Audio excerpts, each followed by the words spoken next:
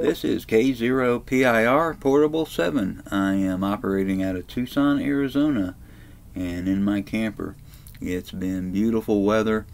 The firmware was just released for the Icom 7300. It's new, version 1.4, and boy, it's got some terrific updates. Let me show you. Okay, like I said, it's got some terrific updates, and one thing that I really like is this label up here, RF power. That's what I've got it set for. If you push the multi-knob, you'll see the menu come up, and you can add anything on there that you want. I've got RF power, but if we wanted to put mic gain in there, just tap and hold, and you'll see it changes to mic gain. So now all we have to do is turn the knob. We don't need to go into the menu anymore. Let's do that again. I'm going to hold the RF power, and it says it's RF power, and since I changed power quite a bit, I like it set there. So I don't have to go into the menu anymore, and that's just fantastic. The other thing is the monitor scope, and if I hold that in, you'll see I've got it set for scroll and fixed. That's what I usually like. And let me get out of there. And that, right now it's fixed. That's the way it normally is, and you'll see that on a lot of my videos. I use fixed mode a lot, but the scroll, let me just tap and hold, scroll fixed. Now I'm between 3950 and 4 megahertz. So if I scroll down, I'm tuning, listening, looking for stations. You see it swaps right over. That's a big improvement. You know, software has done that for a long time, so it's good that they catch up. So I can go back, and you see it just slides right on over. That's another feature that I really like. And the last one is the preset. If I hit menu, you'll notice that we have two screens down here now. One and two. Go to the second one, we got a preset. I'll tap that, and I'm using single sideband this morning, so I've got it normal is loaded, and I can unload it. Tap that, now it's unloaded.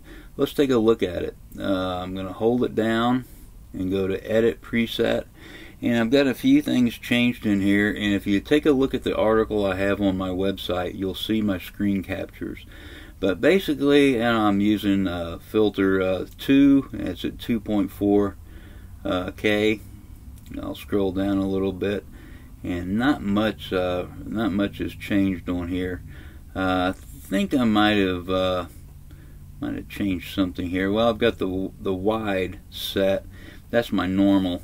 Now, if I wanted to have a preset for DX, I would change it to narrow, and then I'd have a preset for DX when I'm trying to call DX. So let me just exit out of there. The FT8, let's take a look at it. I'll press and hold, edit the preset for this one, filter 1, and it's at 3.6K. The thing you'll notice in here, we don't have noise blinker, noise reduction, or AGC. We can't set it in the preset, so we still have to do that manually. But I've changed a couple of things in here.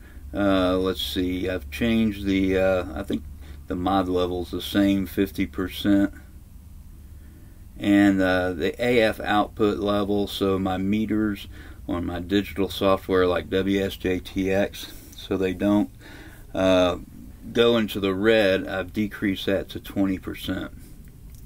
So I can exit out of there. Got a few others that I can fix, so if I want to put one for single sideband DX, I can put a preset in there for that.